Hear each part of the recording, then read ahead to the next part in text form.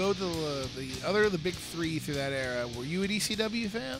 Okay. See, I did watch ECW like towards the end of when ECW was actually ECW. Gotcha.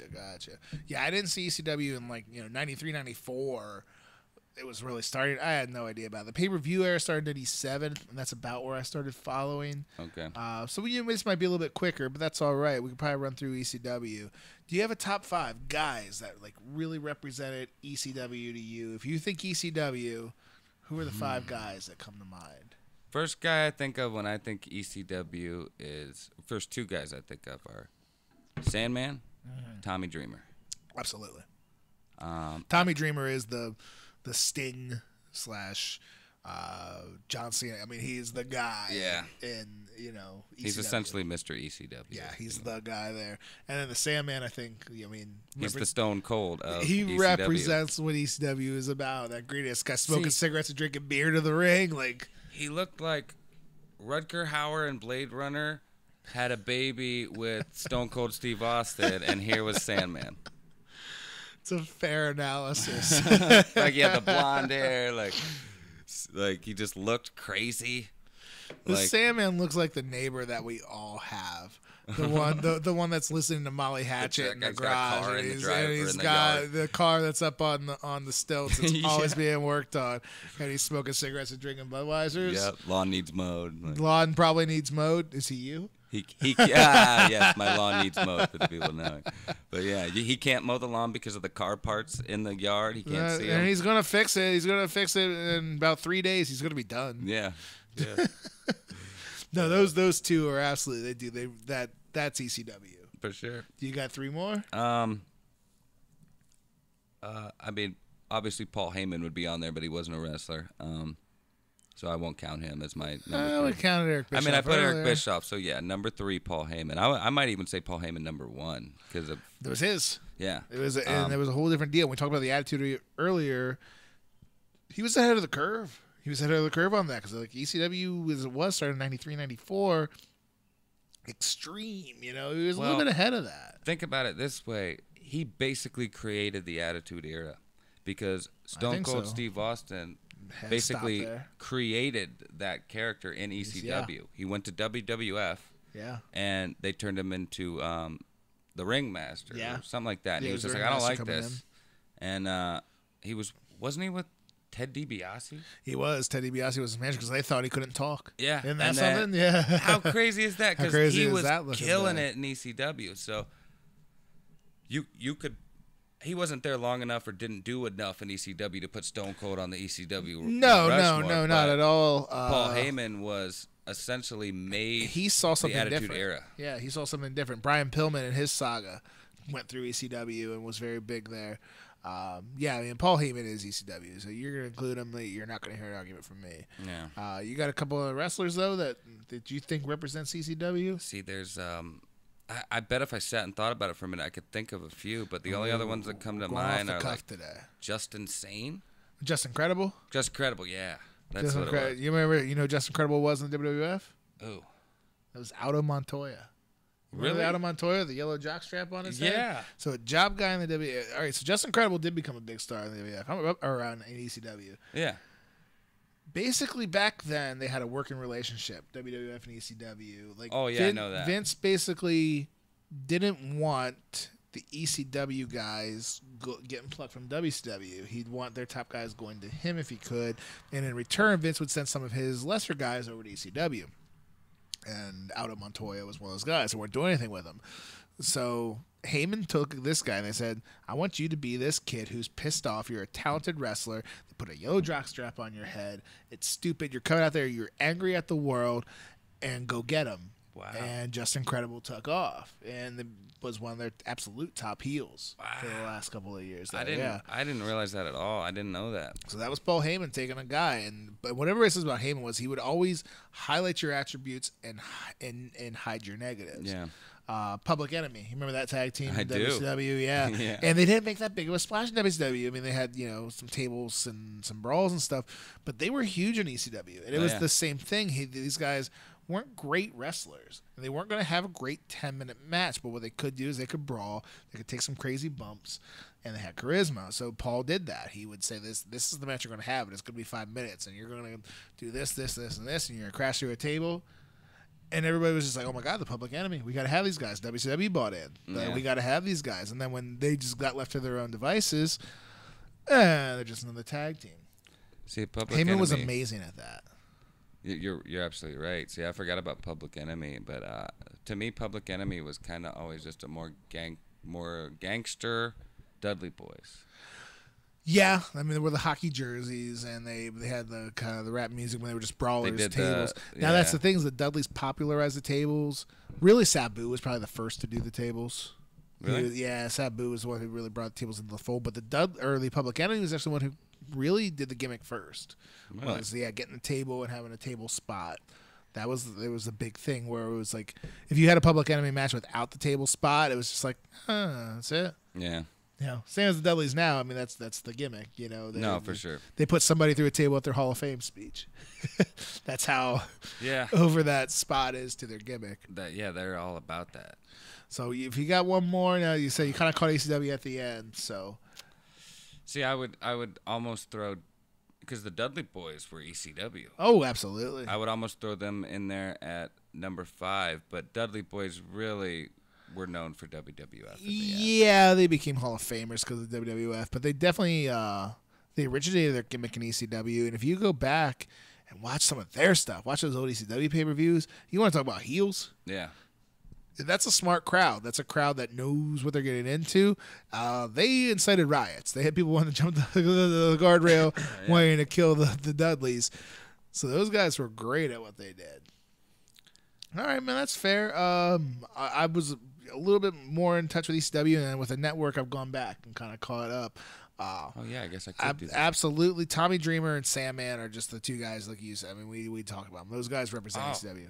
No, number 5 for me, Taz. Taz, see, there you go. Number 5 for me, Taz. Okay. He might even be higher up there. Taz was a Heyman creation too. They basically, Taz didn't bump unless Heyman wanted him to. Yeah. Taz definitely didn't get beat unless Heyman wanted him to. He created, the shooter. And you got to think this is late 90s, so the UFC isn't what it would become. No, and he was pretty much billed as like an MMA fighter. Exactly. And now you think, when Ken Shamrock came along, nowadays there's hundreds and hundreds of MMA fighters where it's, okay, you're an MMA fighter, there's a lot of guys. Back then, bringing Ken Shamrock is the world's most dangerous man. It's a badass. And they built Taz that way even a couple years prior as this shooter, as this guy this guy's for real. This guy will choke you out. He'll suplex you on your head. Yep. Dangerous dude. I like that pick as Taz. I like Taz a lot too, because I can't remember where No, Taz was talking about it on his podcast. He said that Paul Heyman used to tell him, never wear an orange towel on your head. Never. Yeah. Wear a black one. Not only that, don't ever wash it. Let it get stinky. I remember him saying, too, like his wife would wash it. He'd be furious. He'd be like, no, don't wash it. You can't wash the towel. You must have listened to the same thing. But Taz was the ECW guy there for a minute. That's a good pick, man. So, there it was. Sorry to interrupt. But no, you're good. It came to my mind. I'm with you on Dreamer and Sandman. 3, especially catching the late era of ECW, 98, 99, 2000.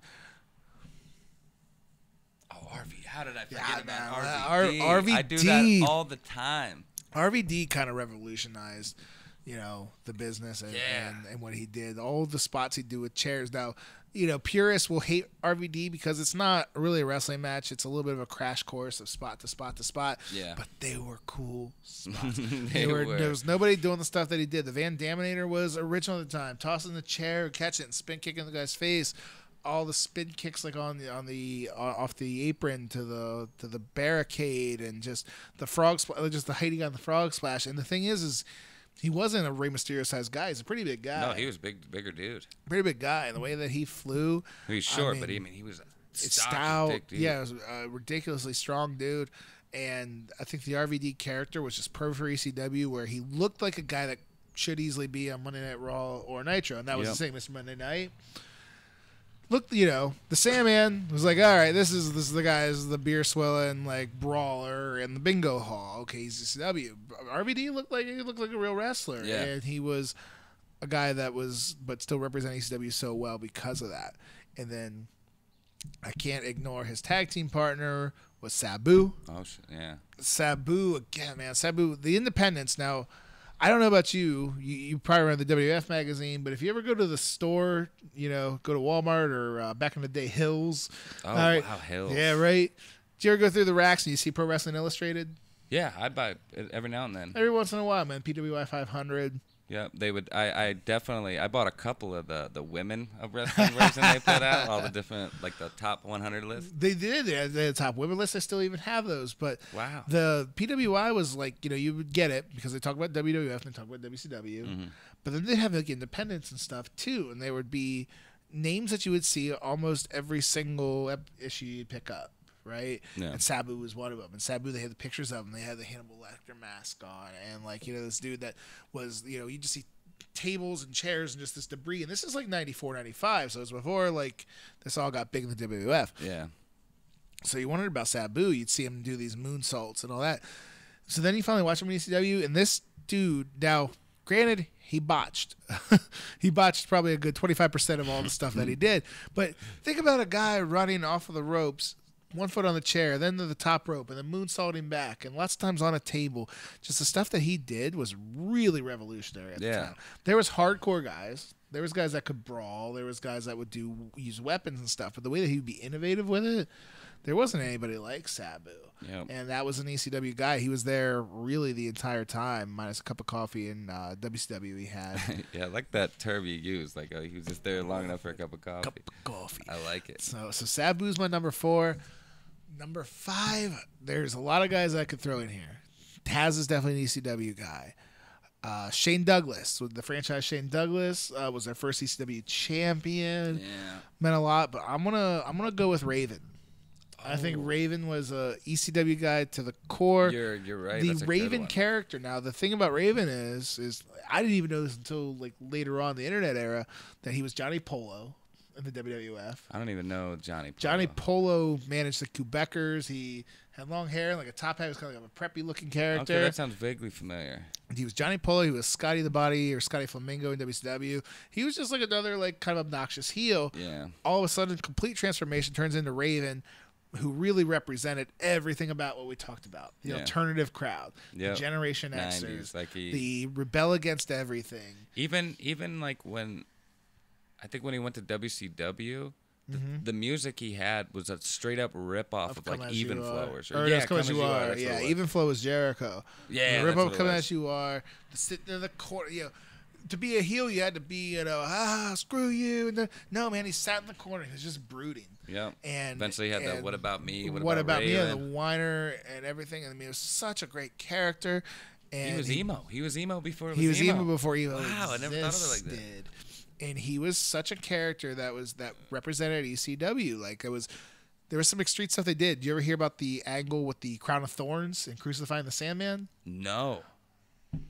You're in for a treat today. Wow. All right, yeah, I'm ready for this. So, the angle with him and the Sandman was great. The Sandman, they were the first to really blur the lines of reality in wrestling. Okay, so at one point, Raven had the Sandman's wife and his kid following Raven like he was a Jim Jones cult leader. What? Right? So his little 6-year-old boy, the Sandman tries to give him a hug, and his boy gives him the Raven pose and says, "I walk with Raven now." And it's hardcore stuff. So the one night, they end up beating the crap out of Sandman. They tie him up to a cross, and Raven wraps around a crown of barbed wire around his head. Oh, my God. Okay? The best part of this is, who was in the crowd that night? Who? Kurt Angle. Kurt Angle, before he got into the WWE, this is right after, hot off the Olympics, so late 96. Kurt Angle's in the crowd. Paul Heyman was thinking about bringing Kurt Angle first. I think it was in Pittsburgh, if I'm not mistaken. And Kurt Angle's in the crowd, who's a devout Catholic. So Kurt Angle sees this, walks out of the building, and says, "I don't want any part of this shit. I'm done." Wow. So Heyman, in order to save face with Kurt, makes Raven go back to the ring and apologize. And he cuts, can you imagine Raven, the most half-assed apology? "Yeah, for anyone who I offended tonight, I'm sorry." There's a bike down. So, man, oh man, there's some DVDs. There's the top moments of the BCW, and they have some of their TV on the network now. Yeah, Raven represented ECW to the core. No, I agree with that. I feel like we're having a great pod, and I'm educating you. Yeah, for sure. Like there's that, so that right there's much amazing. cool I stuff. want to like type that into YouTube and see something. Oh God, yeah, man. It says top Raven moments in ECW. Shit, yeah, you can go a long way with that.